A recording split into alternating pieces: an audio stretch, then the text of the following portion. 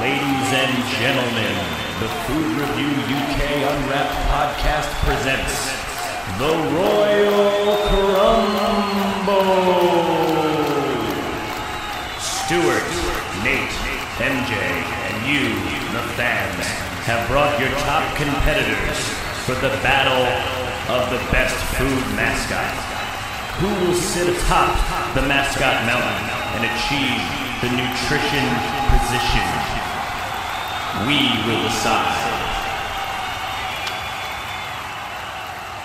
Yo, what's up, y'all? It's the 2019 Royal Crumble! Up first, Captain Crunch and the Jolly Green Giant. One's got a punch that is very reliant. One's earned his stripes and he's ready to go, but he may just be a ho-ho-ho. Round two, here we sitting with a captain and a bunny. We know our shit, so just throw down your money. But don't be fooled by this rabbit's appearance. How you gonna lose to a guy named Clarence? Round three, Tango Slapper's got a real opponent. He's 6 years old and he's wielding donuts.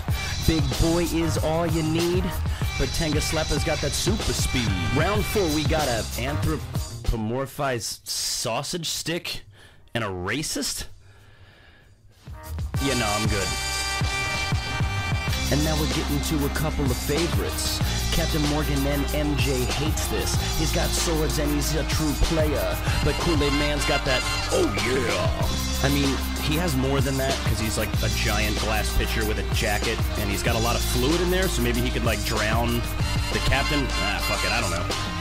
And now we're sitting with a couple men, a soft boy and Uncle Ben. We're getting ready for a carb load. Ben only got in off Gaffer's vote. Up next, Honey Monster and Chip the Wolf. He's got claws and he's gonna sleuth, but Honey Monster's coming for your throat. The fucking scariest thing to come from Quaker Oats. Alright, gotta take a step back.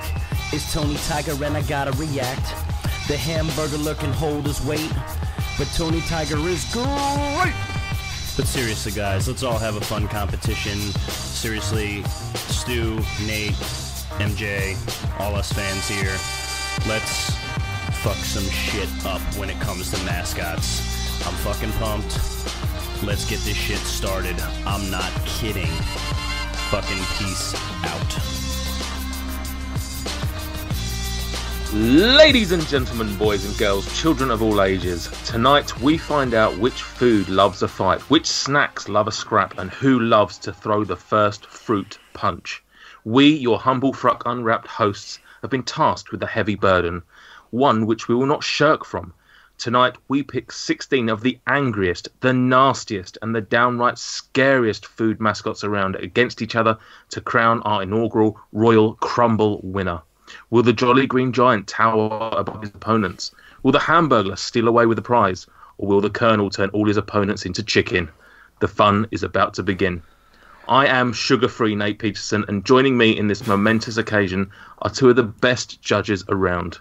First, we have a man who is experienced in this area, having been at ringside at the Crumble in the Jungle, the Thriller in Vanilla, and the Melee in the Brulee.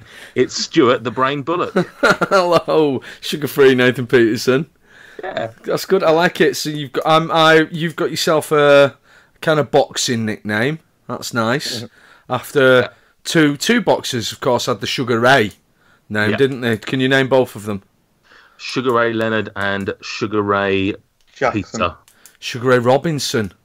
And of course, if he was sugar-free Robinsons, that would have been special R. So it wouldn't have quite worked, would it? So, and am I named after Bobby the Brain Heenan? Is that a wrestling reference? It is a wrestling reference. Yes, I'm happy with that. Thank you very much. Yeah. Hello, Nathan. I thought it was fitting. You love wrestling, and you are, of course, the Brain of Quivia. I am correct, and also a terrible heel, and also dead. No. Carry on. Carry on. And finally, a man who is no stranger to conflict, as he is known to fight Ronald McDonald on a daily basis. Well, I assume that's what Claire means about him punching the clown nightly. It's the lunch break kid, Michael Jamieson. Punching the clown. We're getting away with that now, are we? It's quite remarkable. Yeah, hello, how are you? Great. Brilliant. I couldn't even get through it. Is that a well-known euphemism? Punching the clown. I've never heard. I like it though. I like it. It's a new one on me. What, I wonder what it actually means though. Answers on a postcard or in the comments below. Yeah, we've got to have some suggestions on that one because I'm a little bit lost. Appreciate the thought though, the gesture. You're welcome. How are you, Michael? Did you enjoy your nickname, the Lunch Break Kid? Yeah, it's very good. Which is, should I do an American accent? Should I do an American accent on this WWE-inspired American stylized episode? No. Yeah, I think that's a no. Of course, you're therefore playing Shawn Michaels Jameson. I don't know. Yeah, again, yeah. I mean, my wrestling knowledge is not quite what it is compared to yours, but I think I've got that. Yeah, I don't know if I told you this, Stuart. About a week or so ago, MJ somehow belatedly started almost attacking me for liking wrestling and not telling him about it, and dragged Gossie into the conversation, and they were both talking about how I'd betrayed them for years by not making my wrestling knowledge more better known. Why do they? Are they wrestling haters, or are they? Oh, they quite like wrestling, do they? I think Nate's being a little overzealous with the truth there. He's painting a vivid image with a collection of acrylics and quite heavy-handed oil paints, when really it's merely a watercolor on a very small sort of A6 canvas. It's a lot lighter than what he's describing. Right. Well, I mean, I obviously knew that Nathan liked wrestling, and it wasn't because he just suddenly slid into my DMs and just went, "I'm not sure if this is of any interest to you, Stuart, but I really like wrestling." Like, it must have come up in conversation. Like, yeah, just like he started talking about it, and it was like, I was like, "Hang on, how into this are you?" And he's like, "Oh, like I love it, like I keep up with it." And I was like, "I've literally never heard this." we have a special WhatsApp. Lads who love the graps. The no MJs. It's not called the No MJs anymore. It's called Lads Who Like the Graps. Yeah. Oh, right, very good.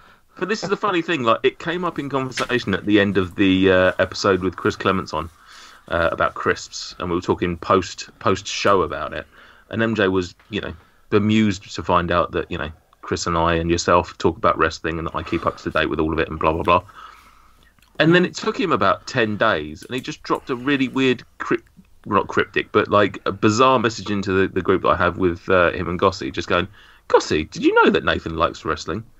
And it literally just for half the day was conversation about me enjoying wrestling and how much of a terrible friend I am for not letting them know, even though neither of them particularly like wrestling. So I don't know why I would have told them. Yeah, good little session, I think. We had fun. We did. Speaking of fun and fighting, tonight's show is the much anticipated Royal Crumble, where, as I said in the intro, we are going to find out who is the best food mascot fighter, certainly of these 16. Yes, Stuart. It's still worth mentioning that we've never actually officially settled on the name Royal Crumble, but there's been so much creative work done around the name and using the name Royal Crumble that we've kind of stuck with it now, aren't we? We can't all of a sudden say sorry, Warren. For those who weren't aware, the amazing piece of music that you heard at the start was by an American man called Warren Minix, who's a great musician. We can't turn around to him and say, actually, would you mind completely redoing that piece of music because we've chosen a name that we actually like now rather than we're settling on.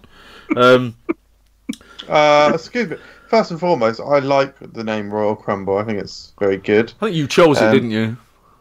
Well, basically I did choose it, but I also, as I said on a previous podcast, we're just recycling content now.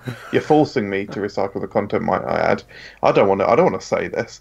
I made the thing and I said, hey, look, if we need to change the name, I can change the text. It's just a bit of font work. Don't worry about it, guys. And then enough silence for a couple of weeks. So it became settled. All right, fine then. Warren, we'll update you with the new title shortly before this goes to air. And if you could just, I don't know how he's going to hear this before this goes to air, but maybe he could edit in the new name onto the song. I have to say, we have promoted the hell out of this. We've got the intro and rap, which has gone up separately on the YouTube channel. We've put the bracket out, we've put the thumbnails out, we've had the draft episode. We've both been posting about on the FRUK and Fans Facebook group and the Food Review UK page. We've been promoting the hell out of this. It's a bloody brilliant idea.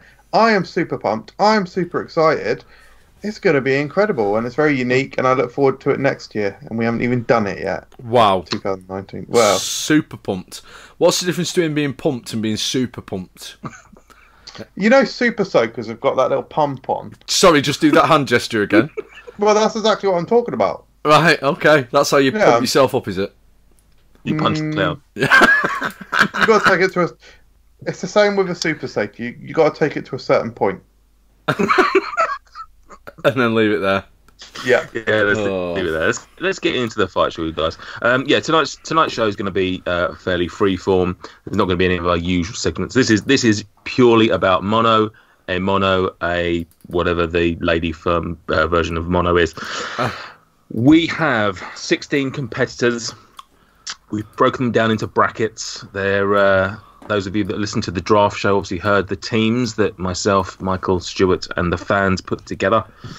And let's just quickly run through the battles that we've got at the moment. First up will be the Jolly Green Giant versus Captain Crunch. We then have Caramel Bunny versus Captain Birdseye. We then have the relatively unknown, I guess, for us, our UK listeners, Big Boy versus the Tango Slapper. We have Colonel Sanders versus Pepperami Animal. Kool-Aid Man versus Captain Morgan. Uncle Ben versus Pillsbury Doughboy. I don't know about you guys. I'm looking forward to that one. That's a big hitter. Yeah. That is a big hitter. Yeah, it's the main event, really, isn't it? Yeah. A bit of a shame it's been wasted in the first round. We then have Honey Mustard versus Chip Wolf, and finally to round out the last 16, it's Tony the Tiger versus Ham Burglar. Oh, some absolute slobber knockers in there, and I cannot wait to get into it. Before we get into it, though, do you have any wild cards? Who's your dark horse, do you think, in this tournament? I think that we might see. I think we're going to have a problem that I think two potential winners are going to go up against each other in the second round, possibly, and that could cause problems, and it could mean that someone could end up slipping through. I don't know, maybe an old man, maybe a soft boy, perhaps an anthropomorphized sausage stick, or a racist, Yeah. By the way, you've just found my secret Pornhub search, which is maybe an old man, maybe a soft boy.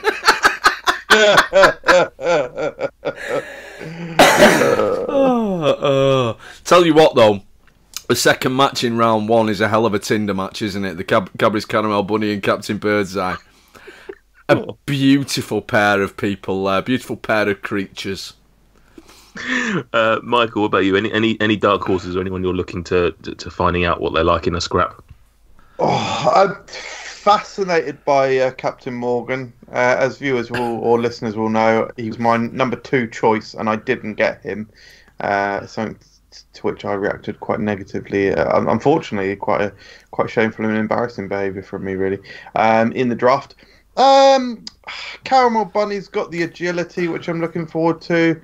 And there's I think there's a lot of hidden talents there, which we're going to delve into. And very new bio. Oh, I don't know what that is, but it sounds very good. Yes, sorry, I cut you off midstream. Well, no, I think I was pretty much done. Is that like the opposite of old vomit? Almost, in a weird way, I guess you could draw a squiggly line between them. I agree to all of those comments. I think going into this, there's been a lot of talk about Tony, but we'll just see whether the arrogance and the ego from that favourite position will carry through or not. Shall we get into it, boys? Yeah, let's do it. Let's do it. Ding, ding. Ding, ding, ding. The very first. Actually, can we actually get some proper ding, ding, ding sound effects at the beginning of each round? That's going to enhance it. Is that a big job, Stuart? Can you just remind us? I can't remember which episode it was where you discussed the amount that creative people's time is worth. So this is Jolly Green Giant versus Captain Crunch, I think. Jolly Green Giant versus Cap'n Crunch, or Captain Crunch to give him his full title. Who wants to go first on this? I mean, this is MJ versus Stuart in terms of the teams. Right, I'm gonna say something very surprising here. I know I've put Captain Crunch into this. I'd like to withdraw my support for my own choice here. And I am telling you now that he's on his own because I made a mistake. I made a very big mistake. I made an assumption about Captain Crunch based on a half memory and his name. And I'm sorry, but there's no place for him in my team anymore. So he's a free agent.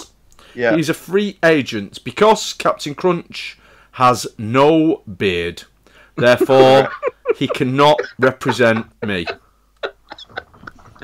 But if you think about it, he's pre-beard. He's pre-beard. He's pre-beard. Like we can see that he's got some follicle growing chops. He's got a very large moustache. He's more than capable of growing a beard. He's chosen not to. He's a scumbag. Yeah. Well, he looks quite sprightly and young for a sophisticated seaman. Which makes you wonder if he's got to the position of sea captain at a young age. What's he been prepared to do to get there? And what is he prepared to do to stay in this contest? I mean, I don't know what you're saying. You're suggesting he'd Jolly Green Giants. I don't know what the allegations are there. I mean, that in itself raises some very interesting questions. You know, is this like very much like the sweet corn? It's in brine. I don't know. Oh.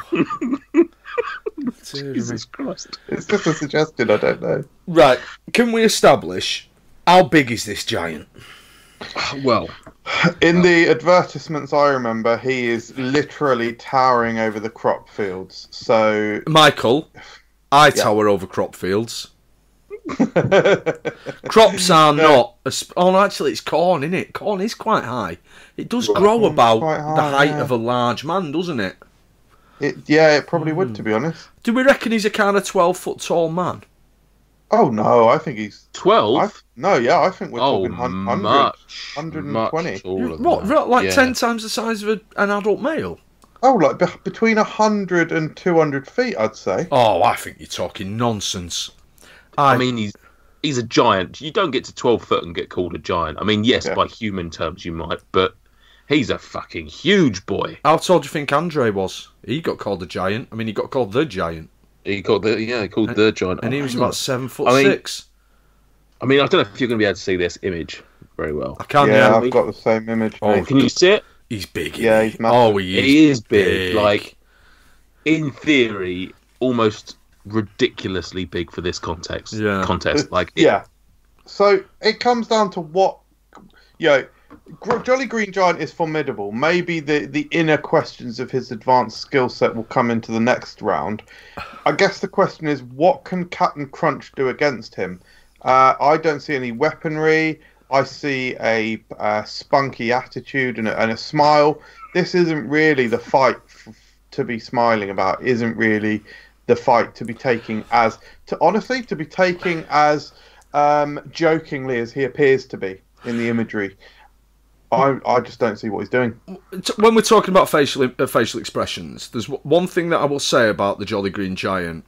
I'm not sure I have seen a more vacant, unintelligent man of any size. All of his growth has gone into his enormous physical size, and I think that what we've got here is a kind of a peanut brain situation. Look at that face. There's nothing there. There's nothing there. I think that's possible. I think it could be mistaken. You could be mistaking arrogance and. I'll obviously defer to you on the subject of arrogance. I'm probably leaning more towards Stuart's suggestion that he's vacant. I just want to get a larger image of him because I'm just trying to narrow this down. It could be. Almost getting like he's high. Like he looks like he's not only growing corn, he's smoking it, mate. Actually, we've not touched upon the fact that Captain Crunch is he's tiny. Yeah, he's not a large full-sized man, is he? No. Is that actually the tallest and the shortest in the whole competition? Surely the Pillsbury, surely the Pepperami or the Pillsbury Doughboy is smaller than Captain Crunch. Yeah. Oh yeah, maybe. Yeah. Well, I'm final word on it. Jolly Green Giant stomps on him. Game of. Over. Yeah, I don't think there's any doubt about it. It's Jolly Green Giant's going over here. Yeah, I just don't know what Captain Crunch has got against him, really. Like, literally, he's got... I will say this. I do think that Captain Crunch does have a little bit of magic behind him because somehow he's got his eyebrows on his hat. Jesus. So are we led to believe that the captain is just an amusing nickname that he's given himself, and actually he's a wizard? Or maybe he's got kind of Plastic Man style powers. Exactly. So there could be something, but there's too little evidence right now to suggest what his powers are. I mean, he could literally be the most powerful contestant in this. Could. If we had anecdotal evidence that Captain Crunch was able to transform himself into, for example, a mailbox, a kite, any of the things that Plastic Man is able to do, then I think we'd have a very different situation. Because I can foresee a situation where a mailbox could be successful against the Jolly Green Giant because it could perplex him. Just imagine those perplexing the skills. Like you would one minute there's a man, the next minute there's a mailbox. Jolly Green Giant couldn't get his head round that.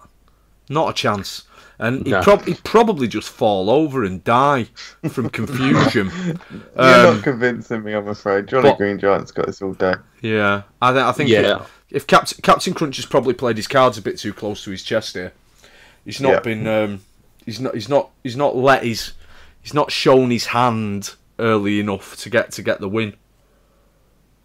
Yeah, I can't say any more than that. To be honest, there's something hidden about this guy, but until I know what that is, I can't put him through in any good faith. No, he's got to go, hasn't he? Yeah. He's got to go. So there's our first second round combatant then. I don't think that's much of a surprise to anyone. No.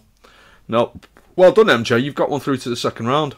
Thanks very much. Yeah. That was your number one pick, if I remember correctly. Number one pick, and there's a good reason. Next one we've got then the fans' fourth pick. I think this was.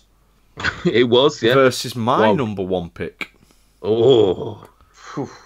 So we have the fans' number 4 pick, which was Caramel Bunny. Yeah. Versus another captain. Capitan Birdseye. Yeah, this time with a beard. Correct. What a beard as well. Right. So, I mean, the one thing I will say about Captain Birdseye is he's had a few forms over the years. Yeah. He's changed quite a lot, which does lead me to think he is a shapeshifter. Yeah. Admittedly, he keeps roughly the similar shape each time. He did have that 90s kind of where he went young and action hero vibe, didn't he, though? Do you remember that? He did, yeah. Yeah. I think even the most recent one I've seen, he's some sort of weird hipster captain. Yeah, sorry. Yeah. I am the new Captain Birdseye, yes. I must admit to it. Yeah. What realistically, right, what has the bunny got? Say it. Oh. Say the obvious. What has the bunny got? Sex appeal. Not to the captain. Not to the captain. He's more into fish. He's been at sea for a very long time. He's either learned how to keep his sexual desires in check, or he just doesn't find appeal in the same things that other people do anymore because that time at sea has changed him. And I don't think that the rabbit is going to have any sway over him with her sexuality. I will say, though, he has been at sea for a while, but he's been at sea with kids. And you know, Stuart, being around kids means that you need to let out a bit of frustration every now and again. Sometimes, I know I didn't think I'd ever say this sentence.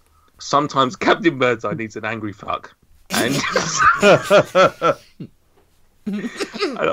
I think that the Caramel Bunny will capitalise on that. Also, sometimes Captain Birdseye's got to get the fish fingers out. Oh, correct. Also, right now I need to see a full length picture of the Caramel Bunny because I assume, like most comic bunnies, cartoon bunny, she's got big feet. And I suspect that they would come in handy in a little, kick in the shins scenario. We can't. No, she doesn't. She has tiny feet. She has small feet. Yeah. Oh, that's ruined it. I think she's got the agility. I think if you look at games like Super Smash Bros. Brawl, the wily sort of thin animal characters, they're always very agile. They'll be spinning around and flicking around. So I'm not sure Captain Birdseye's getting near her with physical strength. Maybe you could throw the hat. I don't know. Oh, he is an old man. He's not an old man. He's a man of advancing years and advanced experience. I honestly, to be honest, I think he smells damp. I do. I think he smells damp and weird. He's always hanging around fish. Yeah, but I don't know if that could be a pro if he's fighting. People don't want to go near it. You know what I mean? Yeah, that's true. I do equate. I do think they're different class people. I think Caramel Bunny is probably upper class, and Captain Birdseye at least working class. At least. I listen. My vote's with Caramel Bunny on this. I think literally she's an animal. Literally, she has sexual wiles on her side. I don't, the Captain Birdseye. Yeah, he's a captain, but I don't know. I just don't get that. I don't get that he's a scrappy captain. I get that he's just a token captain. He's the type of He's the type of captain that will marry you at sea. He's not the type of captain that will board another ship. His captaincy is hard won. I'm not feeling that. My vote, if we are going to vote, my vote is with Caramel Bunny. I think Michael's going to have a deciding vote on this one. I've got to say, I think. Oh my God, that's bleeding a lot. Jesus, might need to wipe that. Sorry, guys. I think that. Sorry, minor medical issue. I think that the agility, the sex appeal, and the enticing nature of the Caramel Bunny, I think that wins against the ability to coat the flesh of dead animals in sometimes eggs, sometimes breadcrumbs. I know he's very partial to a batter. And to be honest, the chicken shop strips, buttermilk chicken strips, oh my God, they're absolutely awful. So clearly his quality control has gone down. So maybe it'll be something as simple as tripping over his sea boots.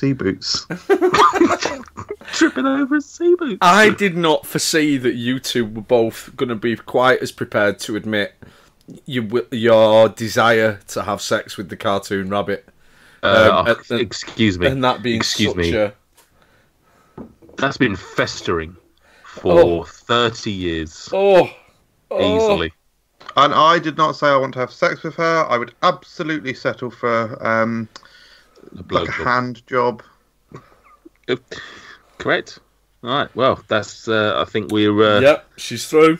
She's through to set up a big old tie with the Jolly Green Giant. Right.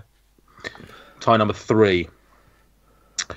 It's going to be an interesting one. We have Le Big Boy versus the Tango Slapperman. How big is the big boy? Yeah. Again, a question that needs to be answered because I'm not overly familiar with him. I'm not at all. I can imagine. Is he basically Lard Lad? I think for the purpose of this game, we need to assume that he is. Yeah, because they would obviously have to have taken that from that, surely. So right, right. Pros for Big Boy. He's very large. He's very, very stocky. He's creepy as anything because he's got that kind of ventriloquist dummy vibe going on. But the Tango Slapper again is supernatural. Yeah, I mean, this played into. I can't remember where I placed him. I can't remember if he was my. I think he was my second choice. Now, I'm not entirely sure what his powers are, but he has one of, or both of, invisibility. Yeah. And hypersonic speed. Hypersonic sonic speed. It's because on the adverts they rewind the tape and they show what happened. He moves extremely fast. He's got gold on his movement characteristic, hasn't he? He's got hypersonic speed. Which means he can either move incredibly quickly or he can perform multiple attacks, each attack resolving as 1 damage, but then continuing to attack up to a maximum of 3. Yeah. Also, it is worth noting, of the 6 competitors we've had so far, he's the only one we have any evidence of violence from. Oh. Good point. We know that he basically exists for violence. Yep. For people that are enjoying themselves. So imagine what he would do to somebody who stood in his way. He's fucking up people for their pleasure. Now he's got someone in front of him. He's ready to fucking scrap boys. Is he only going to appear, though, if Big Boy drinks a tango? Oh, that's interesting. Is he going to need... Is Tango Slapper going to need some form of valet? Some form of confidence trickster who gets into a situation, convinces you to drink the tango, and the next thing you know, you've been tumped up. I've been fucking... He's got an Achilles heel. I didn't even foresee this. My hubris led me so much down the path of just assuming that he could just fight anybody he wants. But you're right. I mean, we only ever see him post tango. So does he exist without a tango? Exactly. Well, without Big Boy drinking a tango, I don't think Big Boy can beat Tango Slapper. But if Tango Slapper's a no-show for the fight, so this is a world where these combatants have come to unite and fight, and I think that has to suggest that there's sort of some different rules in play here. I would suggest that on Big Boy's menu, there'd probably be a Coca-Cola or a Pepsi, something like that. Would there be an orange soda? I think there absolutely would be an orange soda. Would that be Fanta or would it be Tango? It wouldn't be Tango because Tango's not an American brand. Exactly. But we're playing in different rules, boys. But we can't just lead the rules just to suit our needs. We have to have some sort of logic here. You got to play the ball as it lies, Michael. I'm backing the boy. I'll tell you something. He's very shiny, he is, isn't and he? I don't know if that suggests that, like his statues, he's maybe made of metal. Do you know what? I feel like I have to. I have to walk away from my competitor. Not quite in the same way that Stuart walked away from his and deserted him, but I do have to admit that I just feel that, it's like the genie in the lamp. There is no genie if someone doesn't rub the lamp. Exactly. So I think Tango top to the Tango. I think the Tango Slapper's a no-show, and Big Boy goes through on a technicality. On a technicality, he basically gets a bye to the second round, and I think it's a terrible shame for the tournament because in the right battle, the Tango Slapper could have gone to the end, but his power, his supernatural nature, I believe is his Achilles heel, and for me, Big Boy has to go through, but hasn't actually had a fight yet, and that I think, if he does go through to the second round, could either be beneficial because he'll be fresh, or alternatively, he's not got his eye in. He's not got that taste for the fight. He's not got that momentum, and the right opponent could take advantage of that and almost walk past him into the semis. Right.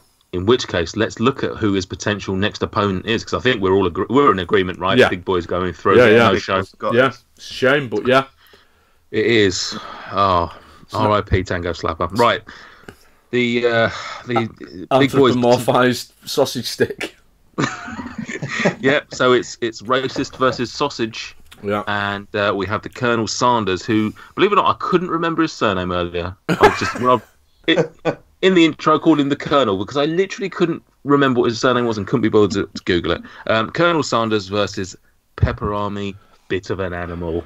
This is a tough one. Yeah, very much so. If there's one man alive who knows how to handle meat,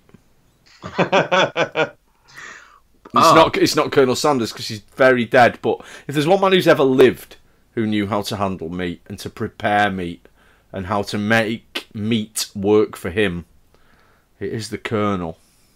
But you say that very much on brand. He knows how to work with white meat. Yeah. How is he with dark meat?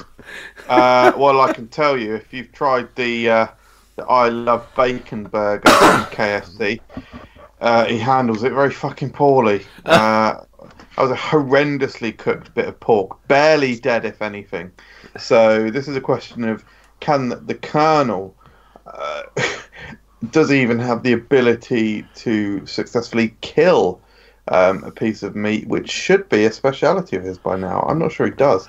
And so I think the question has to become the spirit of the Pepper Army animal is, and I guess the energy, it's an 11 out of 10. It's probably the highest energy on the list, maybe except for Tango Slapper, but he never even showed up. He's absolutely mad and he's vicious. He is, and I think there's something that we've maybe somewhat ignored thus far about the Pepper Army animal. He's nigh on immortal. We've seen countless examples over the years of him essentially being like cut in half and, you know, deformed in some way, and yet still carrying on as if nothing had changed. Colonel Sanders is getting on.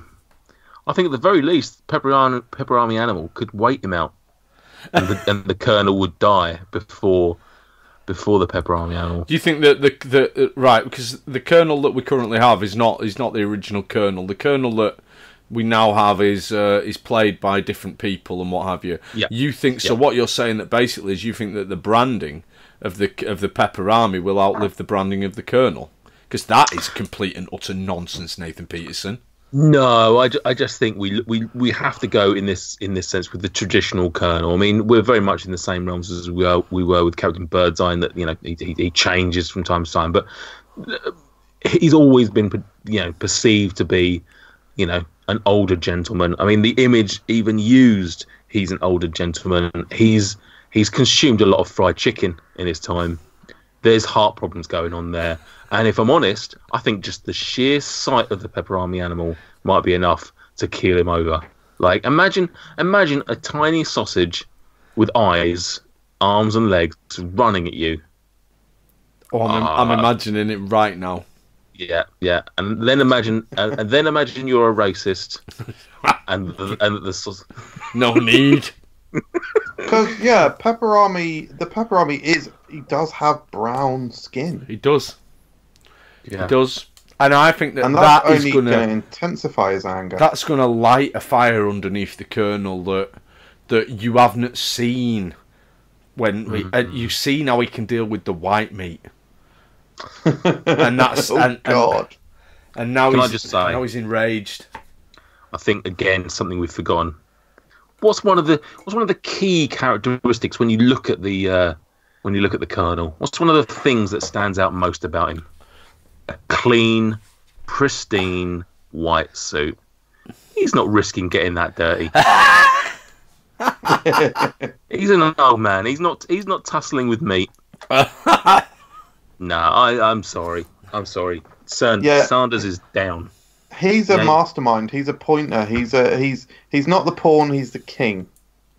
Or he's the Colonel. Yeah. He's not the pawn. He's the king. Well, actually, he's the Colonel.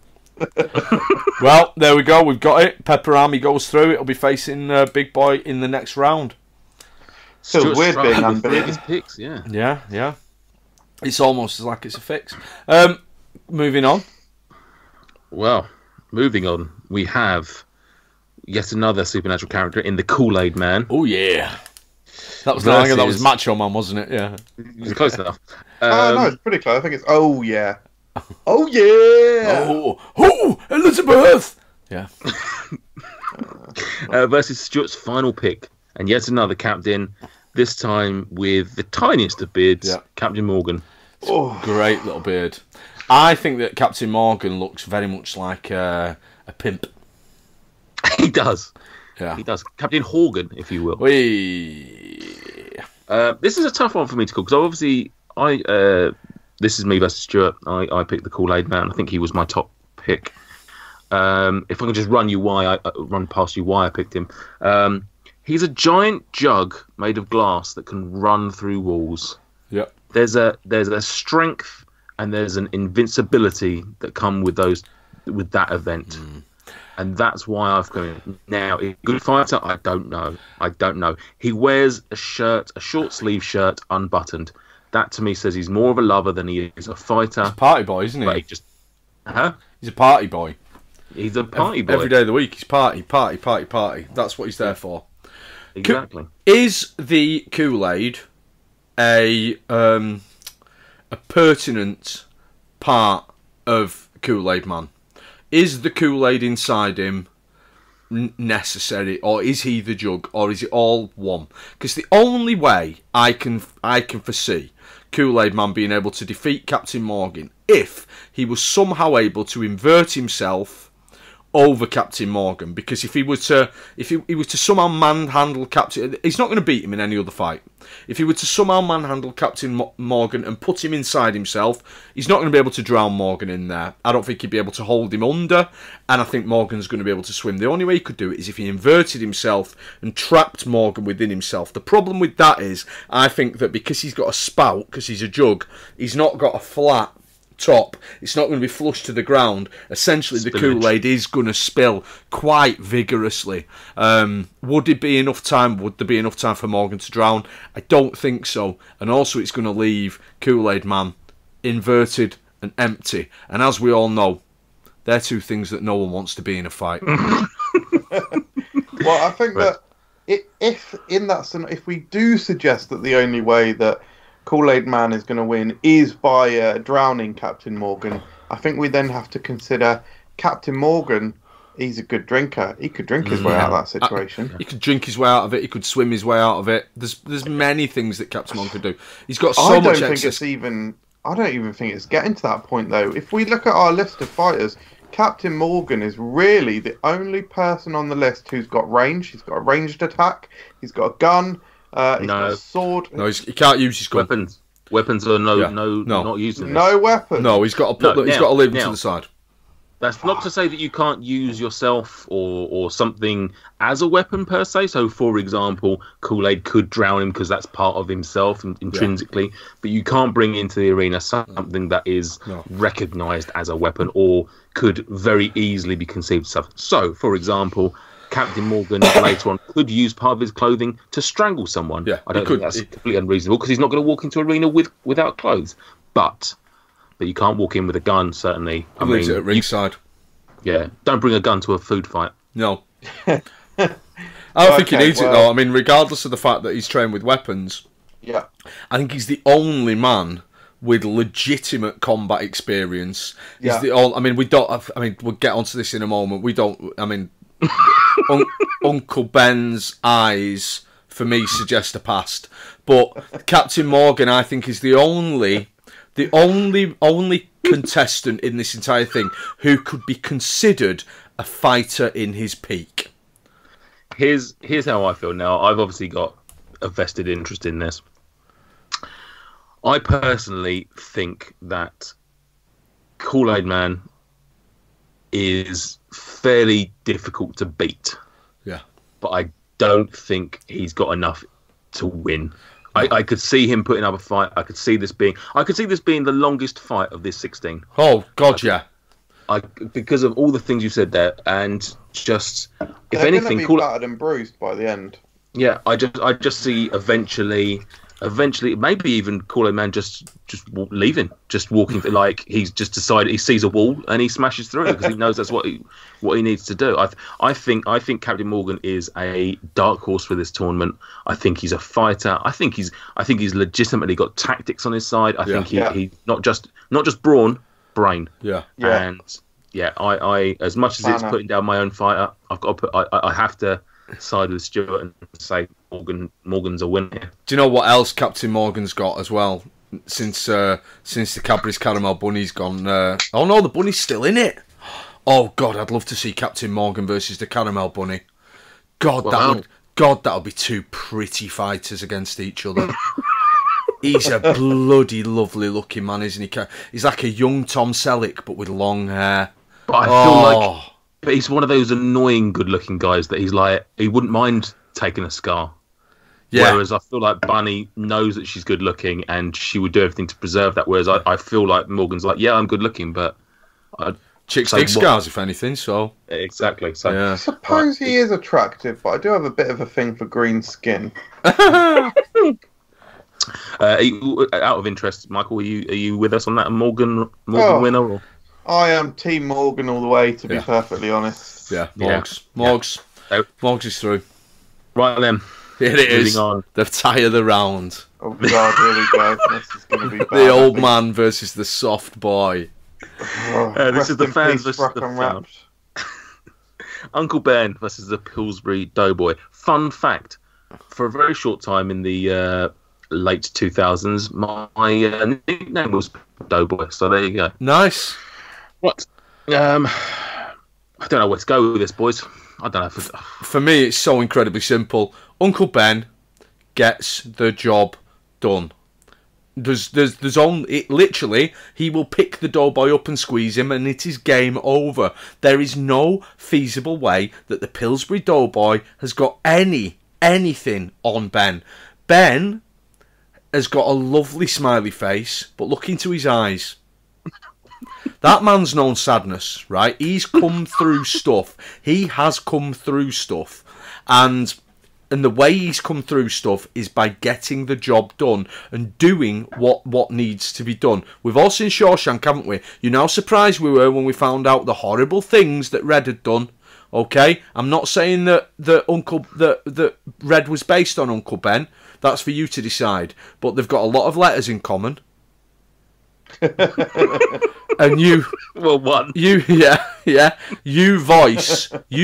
Uncle Ben in your head. What voice do you hear? That's right, Morgan Freeman. Next round. Oh, right. Hang on, do I? Right, here's my pros and cons on this. Yeah. I agree. He does have sadness, but Stuart, sometimes there's a battle too far. Maybe he has got all through that. But maybe he's too spent. He's an old man. His fighting's done. I'm too tired for this, maybe. What I will say, though, on the pro column is, looking at his age, looking at the colour of his skin, I suspect he's had some troubles with the racism. I suspect in his younger days, he had quite a lot of vicious attacks from some of the people in the Americas. Faced with the whitest combatant in this tournament, maybe that unlocks something in him. Maybe that unlocks a little bit of rage. Maybe, just maybe, this is his last battle, and he's willing to go out blazing. For the Pillsbury Doughboy, hang on, are you suggesting that he's gonna bongers it up before the fight, or? Because I think that might be racist. I think that's racial profiling, Nathan. No. I'm saying he might go. Certainly with this fight, he might go. Hell for leather. But what I will say in the Doughboy's favour is look at his face, look at his eyes. I think he's someone on MDMA. I think someone on drugs. Yeah, I think he's been spending some time with bongers, hasn't he? Yeah, Doughboy, malleable. He can surely. He's a Mr. Fantastic type. You reckon? Yeah, we haven't seen it, but he can definitely. This was going to be my one and only point for the PDB. We spoke maybe Captain Crunch has got the elasticity vibes, mate. We've got a dough fighter here. We've got a fighter made of dough. Brilliant. Dirty bastard.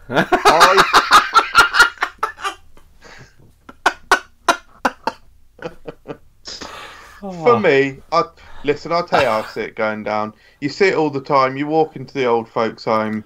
You see I see it. You see the relative come in. Oh, my bloody granddad or whatever, he's still alive. Oh, look how much life he's got in him. Oh, that's it, granddad. Go to sleep. They pick up the pillow. They suffocate. This is what I see happening to Uncle Ben. He's an old boy. Doughboy's climbing on his face, and he's using his elasticity to suffocate him. Boil in the bag, if you will. I think that whilst there are not many fights left in Uncle Ben, I think you're doing him a disservice. He's not ready for smothering yet, Michael. Give it a week. I feel like he, at some point in this fight, is going to turn around and he's going to say, I can do this all day. He's going to Captain America it, and he's going to power through, and he's going to win. And then he's going to go back in time, and he's going to show Peggy Carter exactly how it's done. Behind Steve Rogers' back. I mean, Uncle Ben, he's already a Marvel character, so it works. Yeah. Yeah, it's a tough fight for the wrong reasons, but I just think it's his swan song at the very least, and I think this is Uncle Ben's moment. I think that's a shame. I think Doughboy had it, but it looks like we've got a winner in Ben. Yeah, I think Benny goes through. Yeah. Right. Serial killer versus serial filler. Honey Monster versus Chip the Wolf. Right. From Cookie Crunch? Cookie Crisp. Yes. Cookie Crisp, sorry. So what I had every intention of doing was just making sure with the few people on here that I wasn't completely familiar with, doing some research, and then I just thought, why on earth should I? Coming over here, fighting our cereal mascots. Who does he think he is? That's everything that's wrong with this country, and I, for one, can't wait for Brexit so that we can stop nonsense like these stupid foreign wolves coming over here attempting to fight our good old-fashioned 1970s Grange Hill style food mascots. Correct. Well, I mean, you say 1970s, but I think he dates back even further. I think 70s was like the sort of real heyday. Renaissance. Yeah, heyday, but I think he dates back even earlier than that. I have a funny feeling he was post World War II. It was, post rationing and things like that. So, he's been there for us. Yeah. He has. He's a national hero, isn't he, Nathan? And anyone who would say anything against him probably should be hanged for treason, I imagine. Yeah, I mean, I'm looking at Chip the Wolf. Don't get me wrong. Wolves are pretty dangerous. This one looks almost kind of nervous and apologetic, though, doesn't he? Yeah, he's a goofy cunt. Yeah. I'm not feeling that he can take any. He might be able to take Pillsbury, but I don't. Honey Monster, Jesus Christ! The boy's got power. The boy's got endurance. He's got size. He's got everything. He's got his initials on his tracksuit. He's got his own tracksuit. I mean, come on. How much of a scrapper do you need to be? Yeah, I'm furious about this. Listen, I'll say one thing and I say one thing only. Look at their cereal. Honey Monster Puffs is what they're called, by the way. Is that what they're called now? Sure. That's what they're called. They're called Honey Monster Puffs. That's appalling. It's an awful name. It's an awful name, and not only that, it's an even worse cereal. Honey Monster Puffs. I'm not fucking calling them that. Sugar Puffs are a dreadful cereal. They're a dreadful cereal. They are detestably rancid and gross. They are a horrible flavour. They're a skanky texture.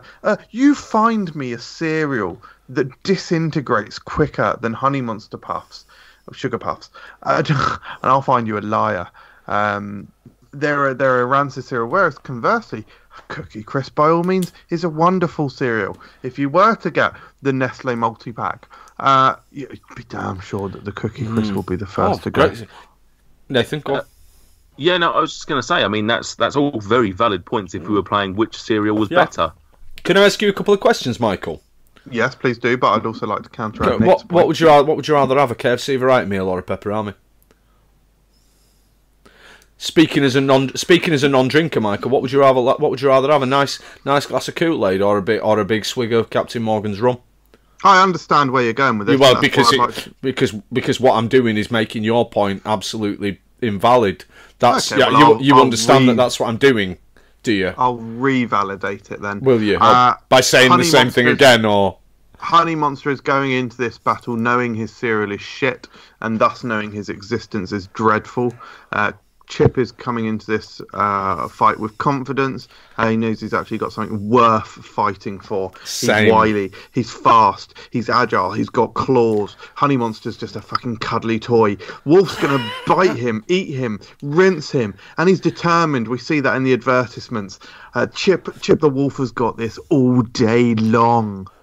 Can I just say, Chip the Wolf is the Ned Flanders of this fight. He couldn't look more like he was like just hanging around like a children's camp or something like that, and he's got nothing. He might be the worst competitor in this 6. Fuck off! And that includes an orange fellow who didn't even turn up. So he's a wolf. Chip can fuck off. Yeah, he can, big time. I mean, we've seen it all in the adverts, haven't we? No, we haven't, because he's American, and I'm not. Oh, sorry.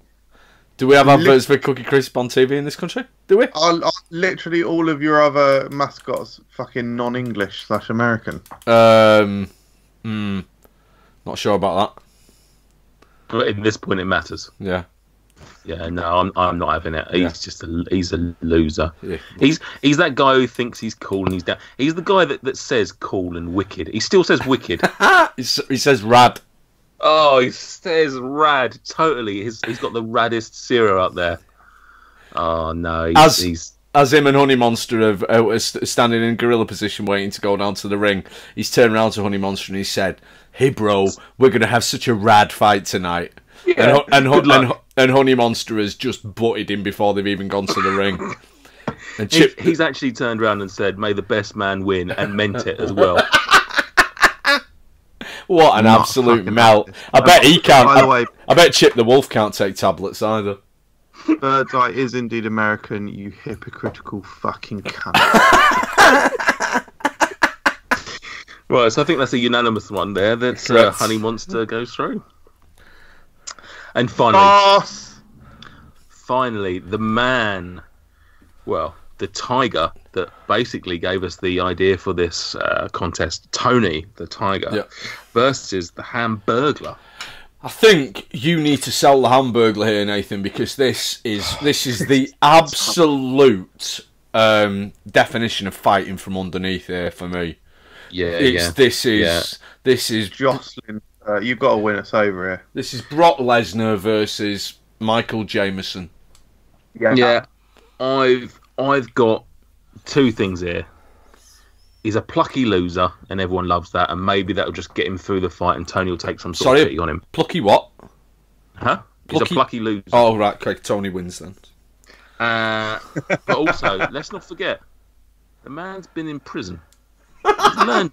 He's learned a few tricks. Oh, bet he has. He survived. Has Tony not been in prison as well? They both got black stripes. Huh? Correct. Which reminds me, do you remember that fan fiction Tony the Tiger videos that came out a few years ago, where it was basically like people on drugs and like Tony the Tiger? Yeah, it was official. It wasn't official. Fuck off. Like he was dealing like with abortions and stuff like that. There's no way that fucking Kellogg's are signing off on that. Surely. Yeah. Why do I think it's official? That's really stupid. I'll find the videos. I will say one thing that I'd like absolutely fabulizing with some red accessories. Hamburglar with his very fat gloves, and Tony with what can only be described as a named handkerchief around his neck. Yeah, I'll be honest. I don't have confidence in my boy. I picked him solely for the fact that he was a prison boy, that he would have learnt a few tricks of the trade. He would have learnt how to shank.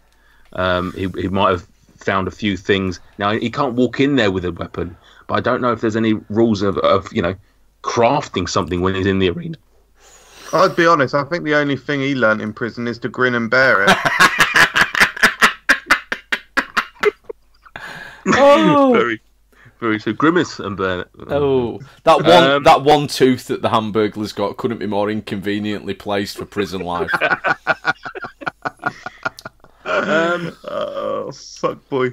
Yeah, I don't think I have enough. I mean, Tony's an absolute alpha mensch, isn't he? I mean, there's, I can't deny that Tony's in for a fairly decent tournament, and I don't think Hamburger's got much to offer up against him, to be honest. Jesus Christ, that's a second round match that I cannot wait for.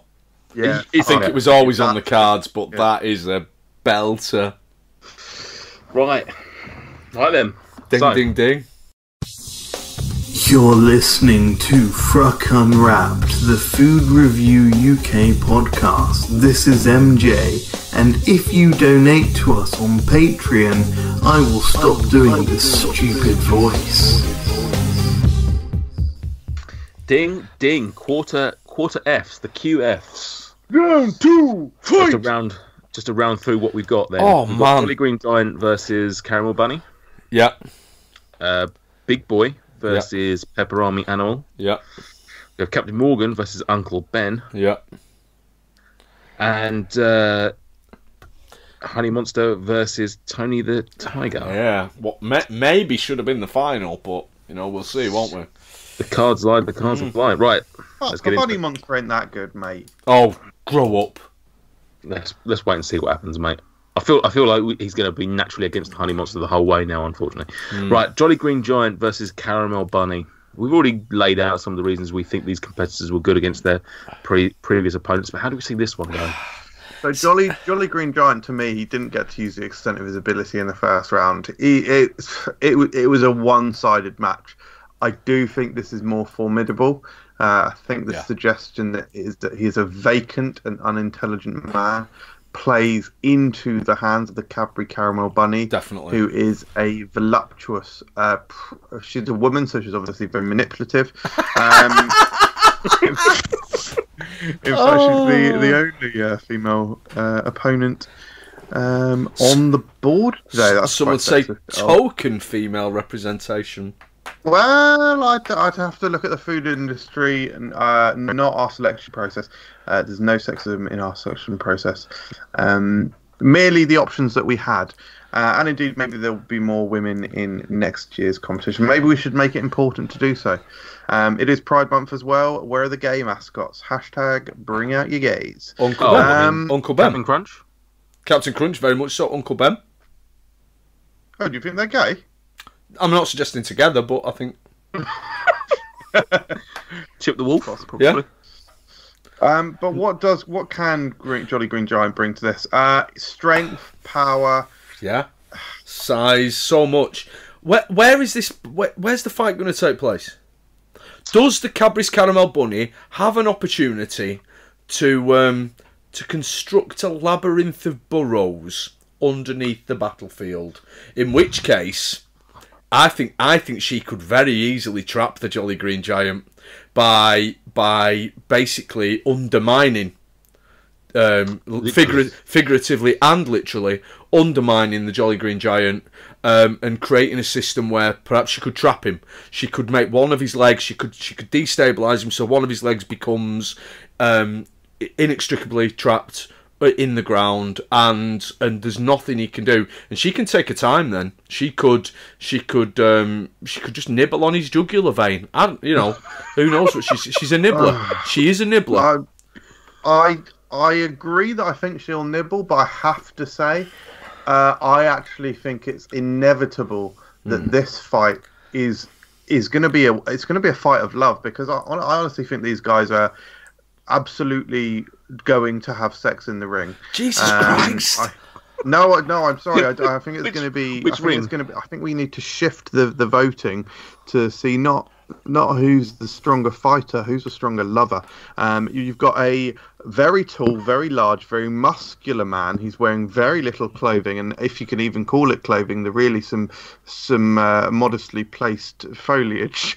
And obviously a very sexually appealing. And he is, and you can see his form. It's very nice, and he's against a very objectively a very attractive female bunny. I am certain they're going to have sex, so it comes down to the most satisfying partner. That's the argument that I'll be making. If they happy to run through the details. If there was to be a sexual encounter between the two of them, I think that's game over, because essentially what we're talking about here is not a loving act. We're talking about a giant green man bludgeoning a rabbit to death with his penis. That's not the first time we've talked about that. I think it goes that way. I think she could take it for a little bit.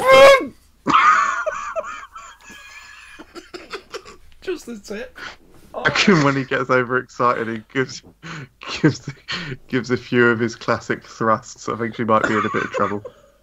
See, I see him with the including the vacant expression, him just sort of like carrying on, almost like just without realizing she's dead, like just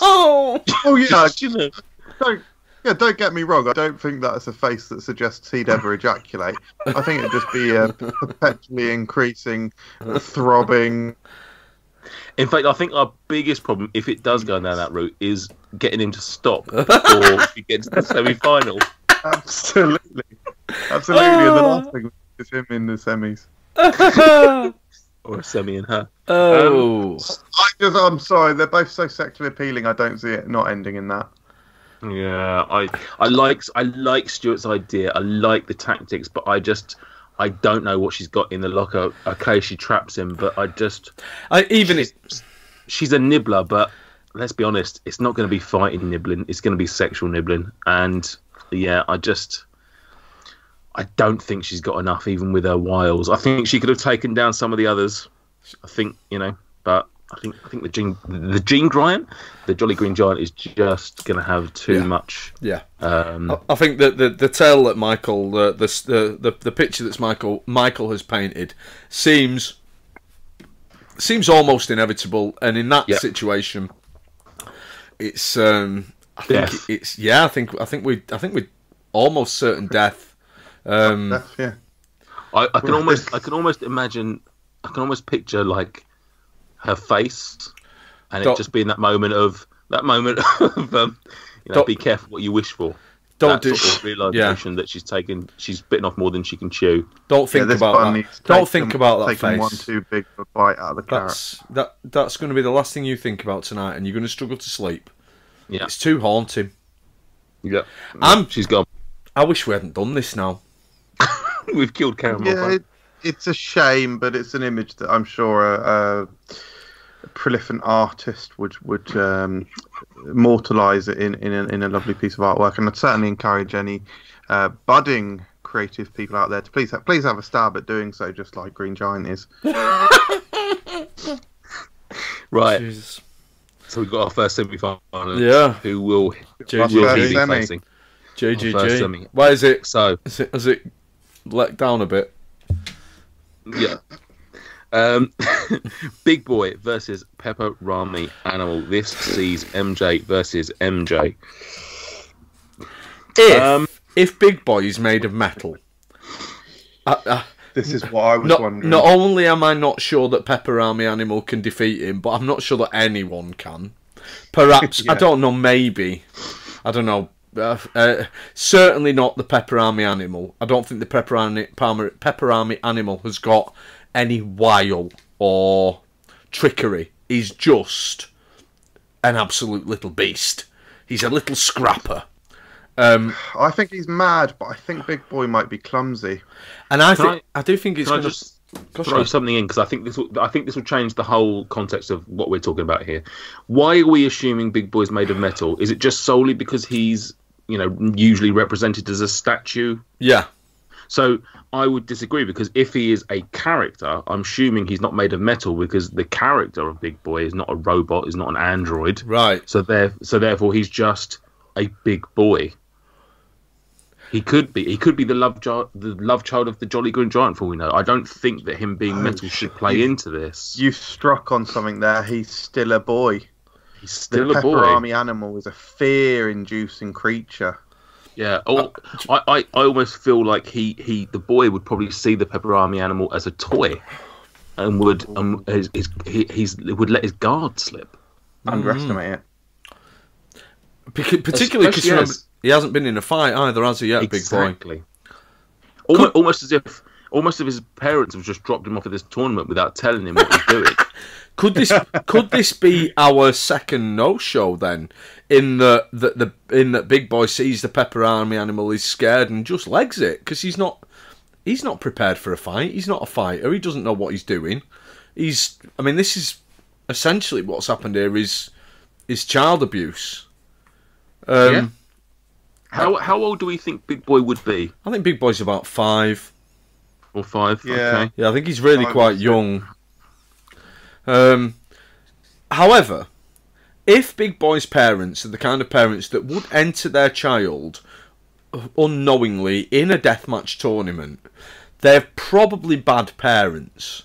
And he's probably been exposed to a level of violence, perhaps from watching his father play Call of Duty, perhaps from his mother thinking, let him watch Child's Play. It's called Child's Play. It must be suitable for children. He's probably been exposed to a level of violence that most 5-year-olds haven't. And is that going to make him more open to reacting in a for the purposes of the tournament, a positive manner, which is with extreme and inappropriate violence? I think it might add to the emotional instability, yeah, rather. Correct, yeah. I personally see, this is how I see it playing out. I see the Big Boy going into this. Maybe he comprehends what he's into. Maybe he doesn't. We don't know. Either way, he sees Pepper Army animal. He doesn't see the fighter, even though he's crazy, because he's, Big Boy's, not quite all there. He's not mentally developed yet, regardless of what his upbringing is. He doesn't see this as being a fighter. He just sees it as a snack. He just sees it as something to eat. He chows down on Pepper Army animal. Oh, he's won, is he? No. Pepper Army animal, much like the alien from the popular film Alien, straight out his chest. John hurts it. Oh. Fuck. Oh, and that would John hurt. Oh. Yeah. I Game over. I feel like there's a moment where Big Boy looks like he's won, but I feel like Pepper Army Animal, with his almost indestructible nature. That's too cinematic to not happen. Oh, yeah. That is too. Imagine that we've just seen a cartoon bunny fucked to death, and then it's followed up by a 5-year-old child being bloody aliened. Oh, great Ridley Scott. Yeah. Game over. Yeah, I hope at some point in these fights we're going to stop seeing cylindrical items being inserted into the opposition. But I'm not sure if looking at the next few matchups, I reckon there might be some opportunities for more. Very much so. I think the next one's almost inevitable. Yeah, my vote goes to Pepper Army. Yeah, big time. Yeah. Yeah, he's through, isn't he? Yeah, correct. Okie dokie. Right, Captain Morgan versus the unklest of men, Uncle Ben. Oh. So many times during the Uncle Ben versus Pillsbury Doughboy was made mention of the fact that Uncle Ben had that one last fight in him. Yeah. And I think this is one too many for Ben. Yeah. It could beat a soft boy, but when we're not talking about a soft boy now, we're talking about a hard man. Very hard man. And this is exactly how it's going down. Captain Morgan, no, there'd be no insertions. No. I think this would be worryingly quick. I think it's going to be brutal, to be honest. I think it's going to be... Do you know how quick I think it would be? Go on. I feel like Uncle Ben would recognise the battle that he had on him, and he would just lay down his weapons. Not that he would have them, but I almost feel like there would be. It would be just like a gentleman's thing. Like he'd be like, there'd be that, like you said, Morgan Freeman voice. He'd just be sort of make some sort of speech about how he came for one last battle. Yeah. And he's achieved what he needed to achieve. Yeah. That would be such a touching and moment. I think then Captain Morgan absolutely fucking murders him. Big time. Captain Morgan has just been through a 45-minute Broadway with the Kool-Aid Man. Captain Morgan is starting this fight with more rage than he had in him at the start of the tournament, and it's going to be one of those horrible situations where Captain Morgan punches Ben once, and you see the life drain out of Ben, and he's gone before he even hits the ground. But before he hits the ground, Morgan's got another 4 or 5 headshots in on him as well. And what we've seen is this is even worse than the Jolly Green Giant and the Caramel Bunny. This is because.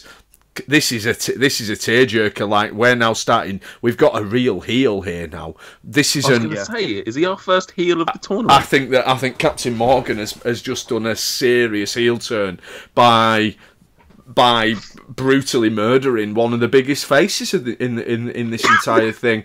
And I, for one, can't wait to see what will happen in the semis when Captain Morgan has to go up against one of the big boys, because I'm harder than Jolly Green Giant was. Are we picturing like, Stuart, come back to the wrestling thing? Are we picturing Morgan walks in and he says, some sort of noble, resignation to basically say he doesn't want to fight. Benny does that. Extends out the hand. Captain Morgan looks at it, takes it, gives him the shake. Ben turns, walk away, and he's still got the hand. Yeah. Oh, amazing. Yeah. Pulls him back, ripcord clothesline, bang, straight down. Yeah.